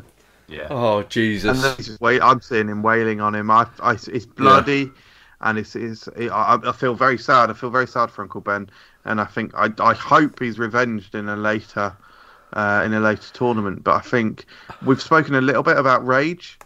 At this point, for me, Captain Morgan, a man who enjoys deliciously spiced rum. This is a man who's now covered in the stench and the dampness of artificial tasting watermelon, strawberry, and kiwi. He's absolutely no. He's soaked through. He's soaked through with Kool-Aids. Yeah. And it's just going up his nostrils, and it's making him flare even more. Captain Morgan is a man out for blood, and I think with this match he gets a certain fill of blood. A lot of blood. A lot. I've almost got this final image of him stood over Ben's limp body, holding him by the shirt. And he's just sort of a couple of foot off the ground as he's holding him, and then just him letting go and poor Ben flopping to the ground. Yeah, basically really clinging to life. Yeah. Do you not think he's dead? You don't think Ben? I really do hope we've got some. Go on, mate. Do you think Ben's dead or not? Because obviously we've killed. We'll find out later, I guess. We've killed Big Boy. We've killed the bunny. I feel like Kirsty Gallagher will be able to tell us later on in the tournament what the prognosis is. But, yeah. We might need to catch up on him. What a cunt. I please want to encourage any creative individuals. We have discussed some iconic scenes here, and I really do hope some of this stuff is captured on paper, digital or otherwise. Digital paper, of course. Right then, final QF. Oh, we have an absolute belter. Reinforce the ring, lads. Reinforce the ring. Oh, right. It's Honey Monster. It's Tony the Tiger. It's Cereal versus Cereal again in the Super Bowl. The atmosphere is palpable. The crowd are roaring. They're sweating. They've anticipated this fight, and now they're seeing what can only be described as a battle of titans. I don't know how to call it. I do not.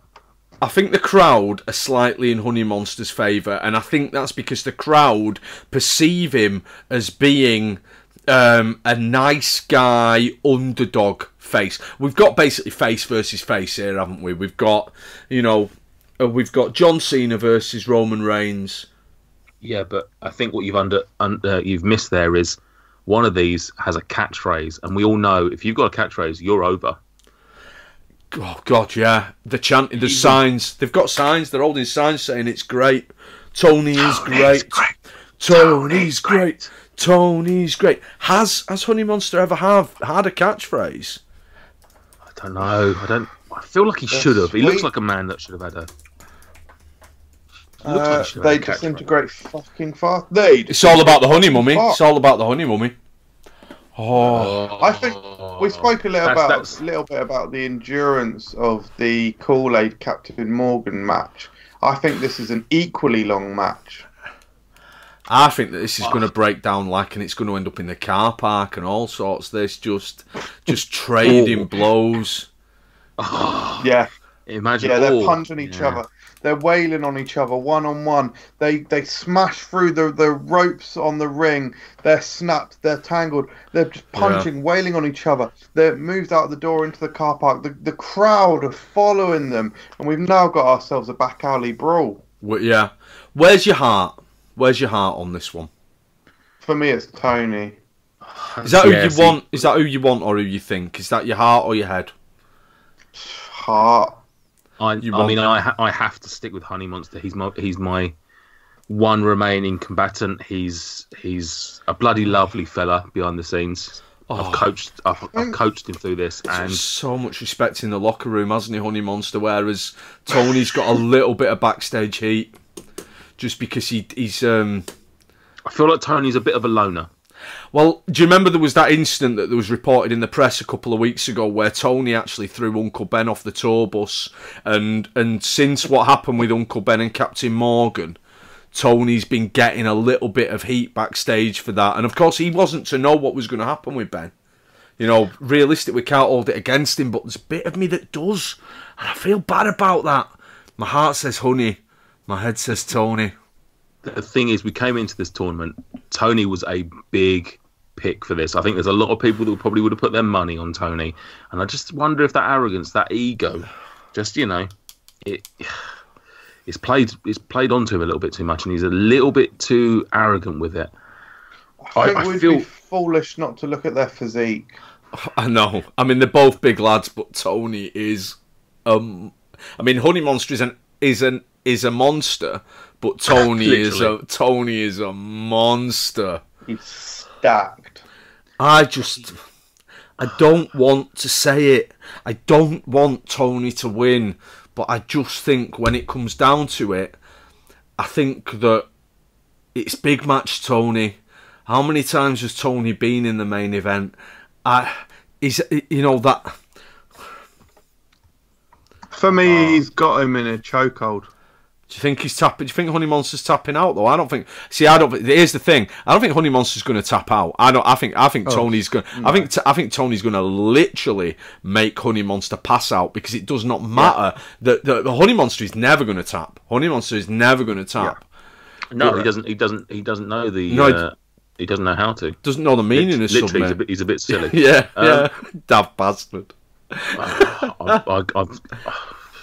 I'm sticking with my boy. I just think he's got just that little bit more strength. I mean, we are obviously missing his finishing maneuver, which is the bear hug, which is almost inescapable. Yeah. But then Tony's got a big chest, and can Honey get his arms around? I don't think he can. I don't think he can. I think he can. I think Tiger's. I will respect whatever happens here, but my man gets my respect, and it's Honey Monster for me. I'm afraid I just can't see past him. Listen, it was a good match. It was one of the crowd's favourites, clearly, but and it was a valiant effort from Honey Monster. He, like we've suggested, he is not tapping out. He's passing out, and for me, Tony gets it through choke. It's not the result I wanted, but sometimes these things don't go our way. I'll tell you this much, though. I think there's a lot of respect with each competitor within each other, and I think if we return with tag teams, I'd be looking at these two to team. Oh, Jesus Christ. Can you imagine? Oh. I'd like to reference something that I've only just come across. Rocky, and into Rocky 2 and Rocky 3. We eventually see Apollo Creed training Rocky. Yeah. It's a similar situation. What were once respected opponents of each other for sure, they become some of the strongest allies. But maybe that's a story for another time. I'll tell you what, in the semi-finals, I feel sorry for Captain Morgan because I reckon Honey Monster's in Tony's corner. Oh, come on, let's get there. Right, we got to the semi-finals. Yeah. So. Hashtags, retweets, likes, comments, follows. This isn't any ordinary social media. This is Food Review UK social media. Come find us at facebook.com/Food Review UK, on Twitter at Food Review UK, and on Instagram at FRUKgram. Oh, and don't forget the main channel, Food Review UK on YouTube. To round out the semi-finals, we have the the rapist murderer Jolly Green Giant and versus killer of small children. The infanticidic Pepper Army animal. And the other semi-final then is Captain Morgan versus Tony Anthony the Tiger. You know.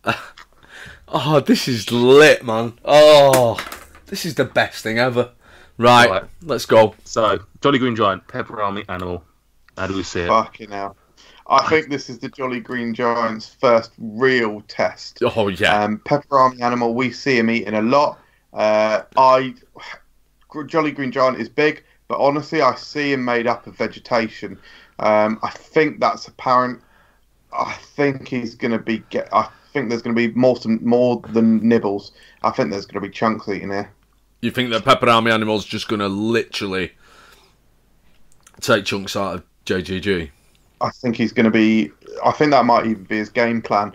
Chunk, bite him down, wear him out, crawling all around his body. Jolly Green Giant's doing all this. He loses a finger there. He loses a testicle there. No, generally, I don't think there's any area that Pepper Army animal wouldn't have a little suck. Or bite even. Bite. Right. Two things here. One, meat is better than veg, so that's classic. Pepper Army animals got to win for that. Now we said no team ups, but how do we feel about an almost Fantasia-esque element of Pepper Army, whereby he sort of can almost clone himself? As he gets chopped down, he becomes like a worm. Two of the kind of, yeah. Like I've always thought that all the Pepper Armies that you see in the adverts are like the same Pepper Army, but somehow it's just sort of like chopped in half, and then they sort of grow the other half. And I think that's how they make Pepper Armies. Exactly, through worms. Wide boy becomes standard, standard becomes mini. Interesting. Yeah, so I almost see this scenario of the Jolly Green Giant hacking away, trying to like. We've all seen Gulliver's Travels. I almost see this element of Jolly Green Giant laying on the ground and like sweeping away the Pepper Army, and what happening is he gets into two smaller Pepper Armies, and they come running at him, and then he swipes away and he's got 4 Pepper Armies but smaller coming at him. And I just think eventually it's just gonna, he's a big lad. He's eased past Captain Crunch, I think, fairly easily. Energy wise, he's a little bit spent from the bunny. He's got that post-coital, lull. I just think the Pepper Army's just gonna be just overwhelming. Yeah, I think he's too quick and too dangerous for him. So the Jolly Green Giant smokes after sex? What does he smoke? An entire tree? Depends how fast he was thrusted. I'm just wondering if he's a smoker. Is it that's going to have an impact on his kind of cardio? And yeah, I see him as a steamer rather than a smoker. Like a vapor. Like he's yeah, maybe something like that. He steams his tobacco. Yeah, I mean, it is weird that we've not even covered it, I guess, but it is definitely the biggest versus the smallest here, I think. Yeah. Yeah.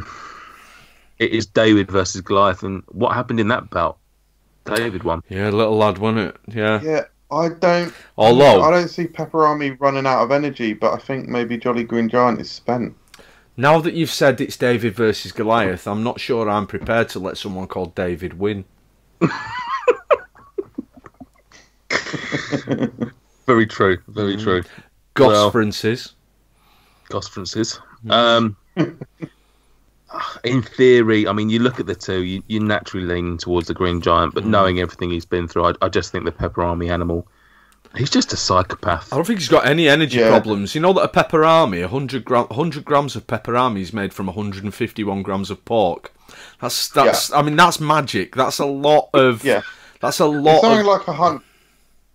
We've seen it on the review I did it. The ingredients literally say something like 128%. Yeah. And I was like, what? He's got extra, hasn't he? He's got extra in the tank. That is exactly what that is. That's extra in the tank. Jolly Green Giant is spent both violently and sexually, whereas the Pepperoni animal has literally got some more in the tank. 28% more. Yeah. Pepperami animal's just bitten his way into the final, I reckon. Yeah. He's destroyed a racist, he's murdered a child, and he's overwhelmed a giant. Pepperami animal, welcome to the final. I did not see that happening. I didn't. That's a tough. You look at that top. Well, you look at that top half, and I sort of think there's one or two dangerous combatants, even not combatants. I think the bottom half is a stronger half. Oh, that bottom half of the bracket's a killer. But yeah, I think most people looking at that would have gone, "Oh, Green Giant will sweep his way to the final without even a breath."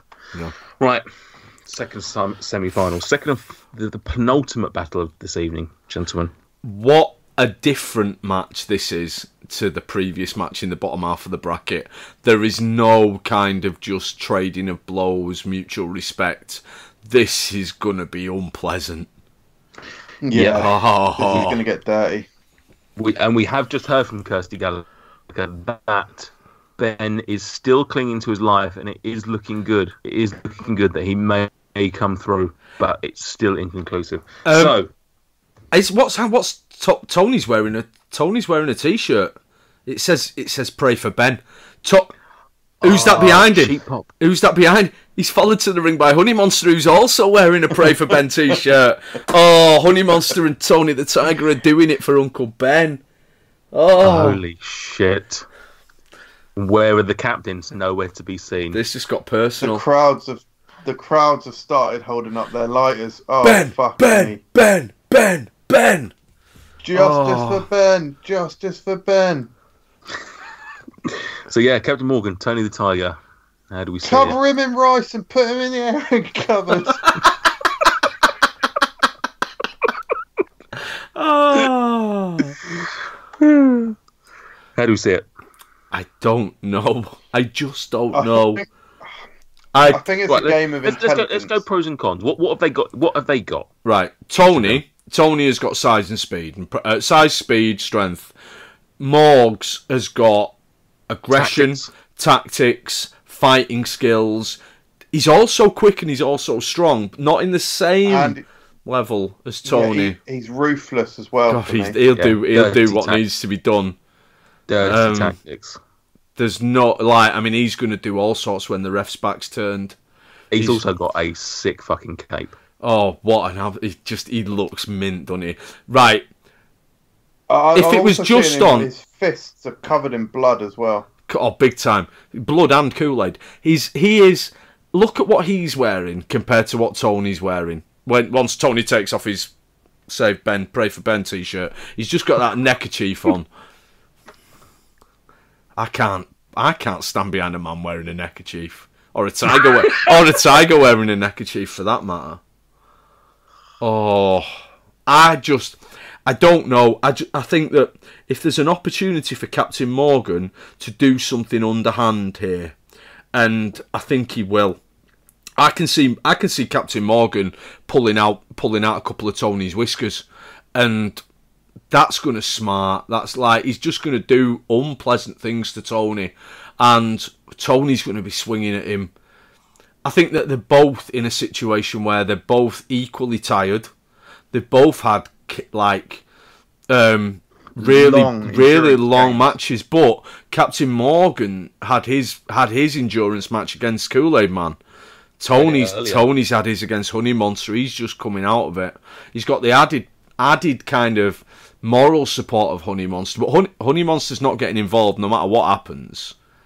You know, no, he's too honourable. Yeah, he's too honourable for that, and I think that's Tony. For me, that's Tony's downfall. Tony's honourable nature is his downfall. That for me, no surprises. I've got to back my boy Morgs.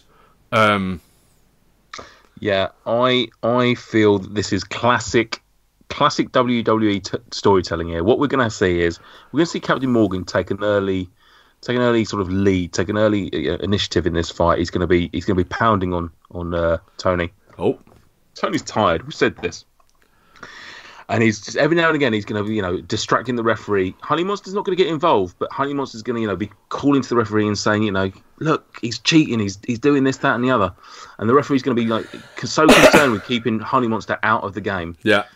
That Captain Morgan will just capitalise on that and just be taking chunks out of Tony left, right, and centre. Tony will put up a little bit of fight, and it looks like he's got a bit of second wind. And he's gonna, he's pulling out some of his big guns. He's got the claws out, but then just out of nowhere, Captain Morgan absolutely just sucker punches him, and he just takes him for the win. There's no chance whatsoever that at some point in this match, Captain Morgan is not going to punch Tony as hard as he can in the cock. That is happening. I think that's true, but I would argue that Tony can take it. Tony is a big old guy. I see him getting a beating, a heavy beating, a brutal beating, and maybe an unfair beating. But I see Tony as a man with rather a beast with a lot of willpower, very physically strong ability, endurance, and I think he can take that beating. I think where he counterattacks, that's where he can get the Morgs. By comparison, Morgs is a much smaller person. Tony is a staturous man, and I think Tony might be going for the knockout. You reckon he can just literally one-bomb Morgs? I think that you're right, that Tony the Tiger's willpower is Tony's big thing here, that he's going to keep coming back. There's a never say die attitude. He's got purple on his defensive... what's the word, Michael? His defensive attribute. Purple on his second HeroClix reference. Willpower, absolutely. Yeah. He can perform actions 2 turns without taking pushing damage. Yeah. For any HeroClix fans in the house, but I do think that it doesn't matter what his willpower is. I think that sadly, Honey Monster might end up being the decider in Captain Morgan's favour. I think that Honey Monster is going to prove to be a distraction on the outside of the ring, and it's going to end up going in Captain Morgan's favour.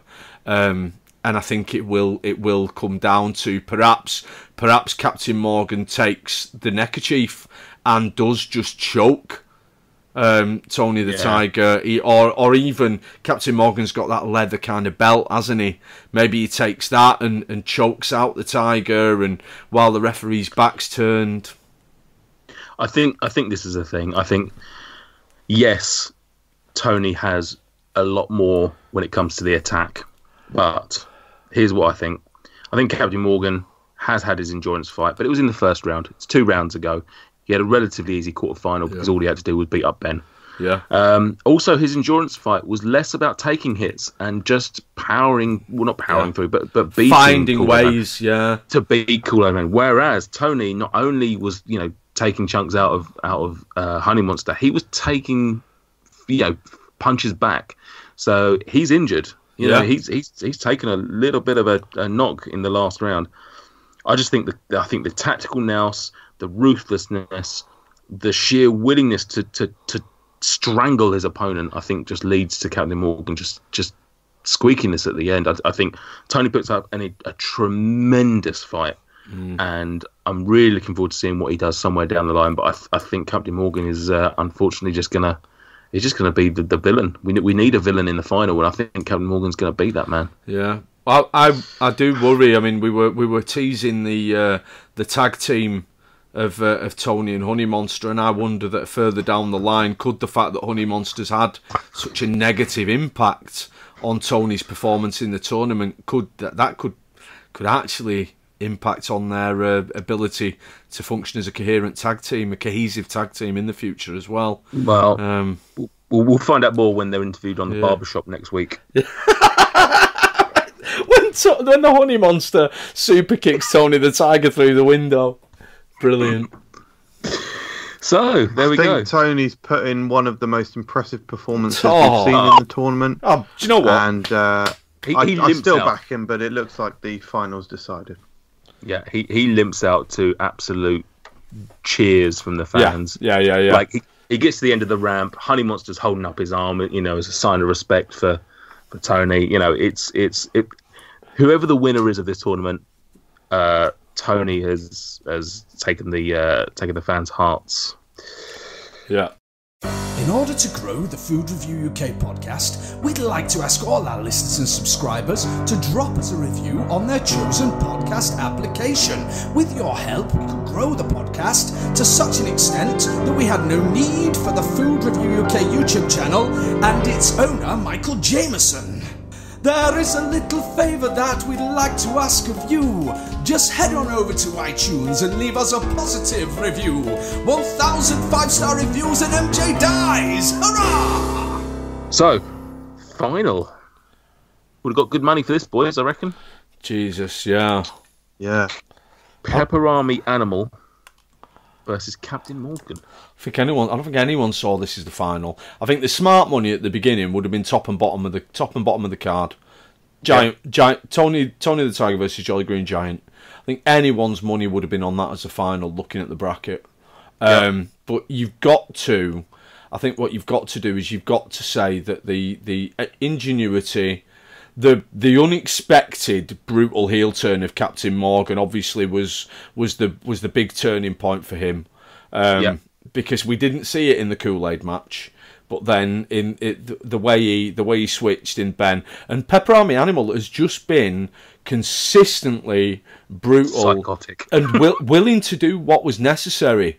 We said that Ben was a man who's done what needed to be done in the past, and we can see that in his eyes. We don't need to look into Pepperami Animal's eyes. We can just look back at the tapes from the previous rounds. He's done what needed to be done to get the job done, and he deserves to be in this final. He's a small sausage, but in my eyes, he's the big giant hero. Yeah, correct.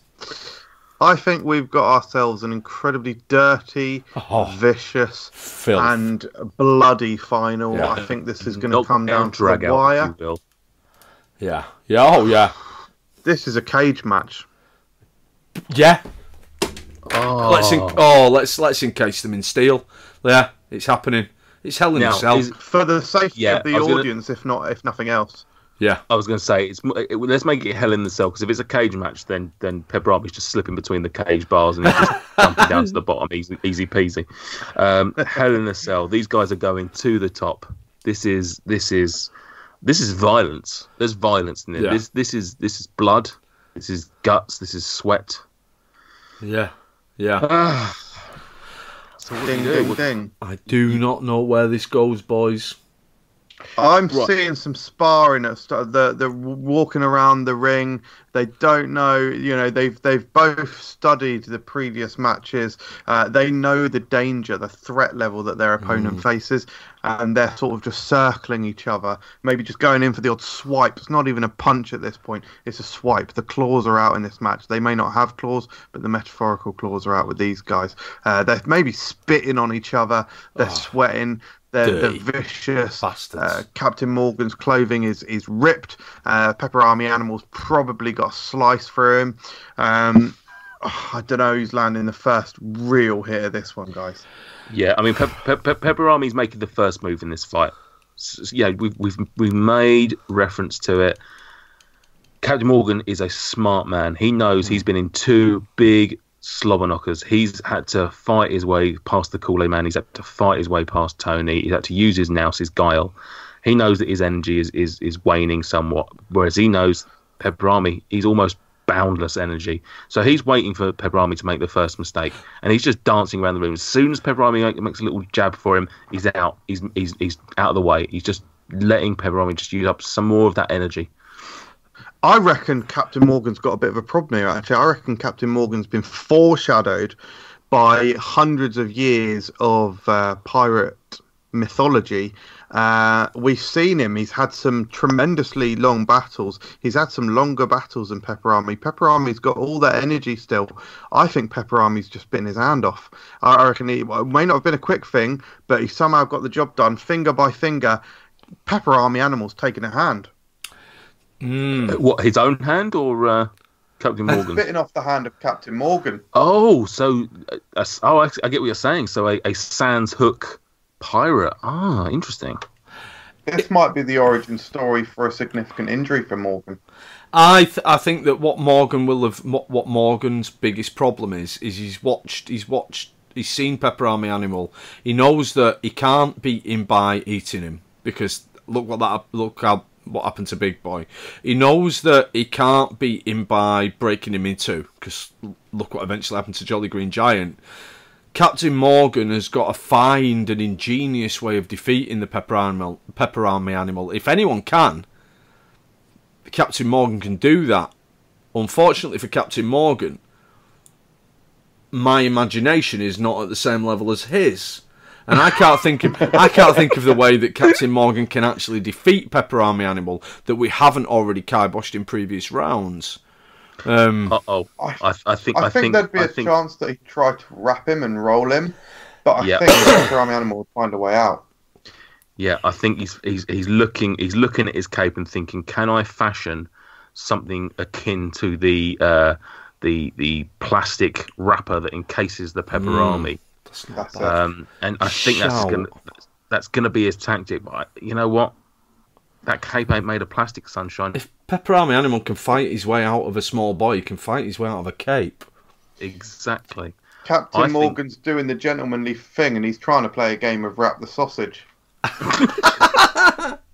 Oh, we all know how that turned out for the Caramel Bunny. Yeah, I think there's going to be a moment in this fight where Captain Morgan has a face of realization that he can't beat him. He doesn't know what to do. And I think he cannot do anything. And then he realizes, shit, I'm stuck inside a cage with him. Jesus. And I've only got one hand. And Pepper Army's looking at my leg now. Captain Morgan bottling it. I don't think like he did with the rum. Well done. That's the only thing Captain Morgan's ever bottled. There's no way Captain Morgan's giving up. And he's got nowhere to go. He's inside a steel cage. He's inside a cell. Has he got any way of impaling the Pepper Army Animal and therefore incapacitating it? So if he had his sword, for example, which he hasn't, but if he had, he could impale the animal and the animal would be unable to move. He hasn't chopped it in half. It hasn't become two. He's impaled it. Can Captain Morgan impale the Pepper Army Animal? I think he's right. I think so. He's lost his left hand. I think Captain Morgan is now in dire straits. He's had other bites out of him as well. And no, let's be fair. He's getting his fair share of hits in. This is not a one-sided match still. Oh no. But he's looking battered, bruised, and bloody by this point. I think he takes his one remaining good arm, his hand, and he rips off the silver sterling buckle from his chest belt, releasing his cape, and he's now got the needle thread, the sort of the thread portion of the belt. He's flipped it up using his one good hand, and he's now got what is essentially a shank. Yeah, he's holding the buckle in his hand, and he's got the thing sticking out between his knuckles. He's stabbing, he's jabbing, and he's getting his hits in. We're now looking at a damified Pepper Army Animal. This guy's got more holes than. Well, I sort of hate to use the terminology, but more holes than a Cadbury bunny. Famously got one very giant hole now. Is that enough to keep off the Pepper Army? I don't think it is. I think that's all he's got. I think Michael's seen what I saw. That's all he's got that he can use to try and impale the Pepper Army. I think the problem with the Pepper Army is it's such a greasy, slimy little thing, isn't it? And also he's very thin. It's all well and good to say he's got that to stab him with. There's not a lot to aim for. No. I think Captain Morgan may be a trained fighter, but I think Pepper Army Animal was a born fighter. Oh, Michael. Mike, are you in the podcast? What an incredible line. And I make you right. And it hurts. Particularly because I lost my entire team bar Morgs in the first round. And we've taken Morgs to the final. And the way I see this rounding out, I see Pepper Army Animal is now he's hungry for battle, and he appreciates the battle that Captain Morgan's given him. Whilst Pepper Army Animal might have performed some murders in his previous matches, I think he's hopping up, jumping onto Captain Morgan's head, probably grabbing onto his mustache. There's a lot of hair there to grab onto, and he's repeatedly headbutting Captain Morgan in the nose. He's breaking in his nose. Captain Morgan is pouring with blood, and he knocks him down. Captain Morgan drops to his feet, and he jumps off, and he leaves the fight there. Yeah. We think that Pepper Army Animal just accepts the win. Captain Morgan can no longer fight. He's covered in blood. He can't see even. The broken nose, the blood. Captain Morgan's unable to continue, and Pepper Army Animal is respecting game. Game respects game. He sees a kindred spirit. He sees yet another fighter who was capable of great things. And like a Viking warrior says, "I'll see you in Valhalla, my friend," and leaves it for the day. You could even suggest that maybe one of those jabs that Captain Morgan got in was on one of Pepper Army's eyes. You've got Captain Morgan with a missing hand. You've got Pepper Army Animal with a missing eye. And I think with that one remaining eye, Pepper Army Animal is casting his eye over to the sidelines, and he's seeing Honey Monster and Tony the Tiger sitting next to each other, and he's thinking, I fucking like this Morgan kid. Can you imagine? I like him a lot. Jesus Christ. Pepper Army Animal and Captain Morgan versus Tony the Tiger and Honey Monster. I mean, that's main event like next year, isn't it? Jesus Christ. Can we just do this can we just sack off talking about food and just make podcasts about food, having fights all the time? I'm game. I feel that Michael's painted probably the best picture I've seen. I'm just not prepared to argue with that level of creativity. If there's one thing that Michael Jameson does better than any other man on the planet, it's to take it where no one else would, and I can't see anywhere else where that could go. Well done. We have it. We have our champion. We have our winner, our very first Royal Crumble winner. I'm surprised. I think we all knew he was dangerous, but I'm not sure if I ever saw him as winning. Winning the whole tournament. No, for me, I thought at best he was a mid-card bad guy.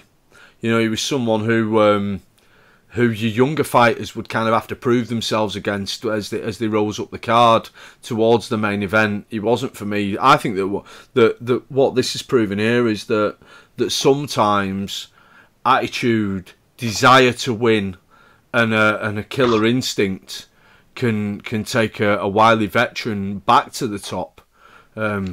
And the funny thing is, I don't think he even knows he was in a tournament. He was just put in front of people, and he just did what came to him. Yeah, he just saw something, and he thought, "I'm going to fucking kill that." He's not a trained fighter. He's a born fighter. He's a born fighter. Oh, and that's his T-shirt. Well done, Michael. What? Make that T-shirt. Make that T-shirt. Sell that T-shirt. Yeah, I'll see what I can do. Brilliant. Well done, boys. That was absolutely the crowd absolutely loved the event. Oh, they were hot all the way through the night, weren't they? I mean, for me, the crowd that Honey Monster Tony the Tiger match, and then the following Captain Morgan versus Tony the Tiger match, the crowd were, I think in the final, if anything, I think the crowd, the sheer level of violence and the intensity of it, the crowd were very, very quiet, and they were more just kind of watching it, possibly because they'd been spent by the semi-final and the quarter-final that preceded it, but they got the. I think they got the money's worth. Definitely. T-shirt. Absolutely. I mean, you look at it. We've got a surprise winner. We've got an MVP, and I think Tony's got to be the MVP of the tournament. Yeah, big time. He's had two smashing fights. I think there were more Tony T-shirts sold on the merch stands. That's the report I'm getting in anyway. So Yeah. I would imagine so. Pray for Ben T-shirts. Yeah, a lot of returns of the Captain Morgan T-shirts. Yeah. The truck containing the Chip the Wolf merchandise is currently just being reloaded back up, and someone did accidentally buy one, but they returned it. coming soon to a pound shop near you. Brilliant. Well done, boys. That was great fun. What say we put this out to vote in the FRUK group as well? We'll put through the last 16 group rounds, see who wins, and we'll just see what the fans say and see who they would have crowned as their likely as their winner. Fanfic, if you will. Yeah. This is the official. Yeah, this is what actually happened. We weren't making this up. We were commentating on actual events tonight. Yeah, precisely. Absolutely. Whereas you can tell us what you thought of our little podcast and whether you agree that Pepper Army Animal should win or not. You boys got anything else? Nope. I'd like to thank all of the athletes for their hard work. Yeah. I'd like to take a moment, as they do in the Oscars, to just spare a minute for our fallen athletes. Who have we lost? Cadbury Caramel Bunny died. Big Boy died. Tango Flapper's MIA. Yeah. Still hanging on. Yeah, we only lost 2, didn't we? Yeah. Uncle Ben may pull through, we don't know yet. Yeah. I was hoping for more deaths, if I'm honest. Well, I mean, a man lost his hand and another sausage lost his eye. Yeah. And a man is in intensive care. So I think we've had enough violence for tonight. Yeah.